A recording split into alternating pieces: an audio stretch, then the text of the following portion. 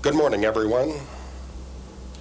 Welcome back to Big D and DPD's Tactical Operations Research and Development.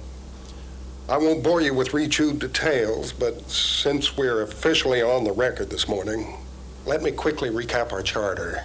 We scientists are like degreed science fiction writers. We're all prognosticators of the future. And since our particular purpose of vision belongs to the creed of law enforcement, we open inroads into tomorrow in ways and means of those who would serve and protect justice and order. As you know, it's all my fault that for the past 3.5 years, our public benefactors have channeled funds into this development project.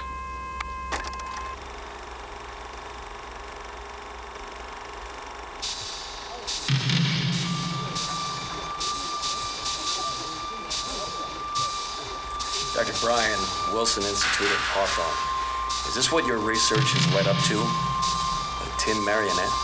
Not quite. Another scientist, Dr. Steele from Houston, developed a super technology constructed combat chassis out of an alloy. An unknown alloy, simply given an obscure number. I'm Dr. Carl, also from Wilson. What's your intent in some little-known alloy? Is there some good vibration to its molecular tonality you can utilize?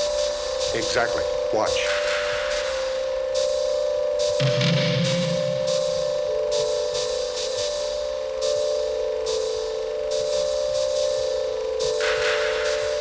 Dr. Michael, Raman Love, East-West Test Center.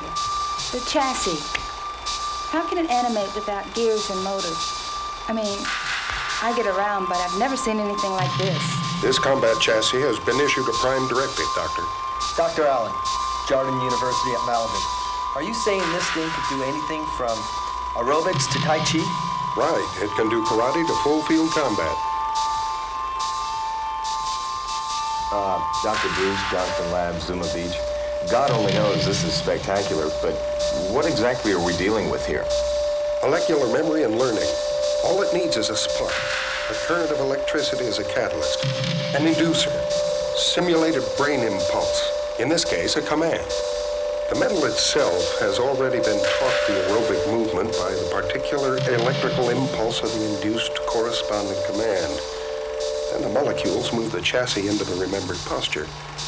The metal itself can learn, remember, and teach itself. It doesn't need motors, gears, and tubes. Just a flat place to stand and a lever that's long enough, and it can move the world. Well, who are we who create such a thing? Heroes and villains?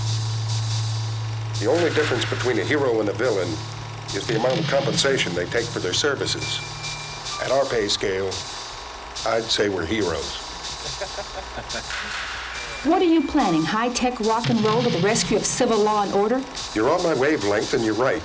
And I've already wondered if our creation is going to rescue society or destroy it. I think Dr. Frankenstein must have felt the same way. He was full of fine intentions himself, you know. Only he tried to harness death, and we're trying to harness life. Either we control society, or it destroys itself.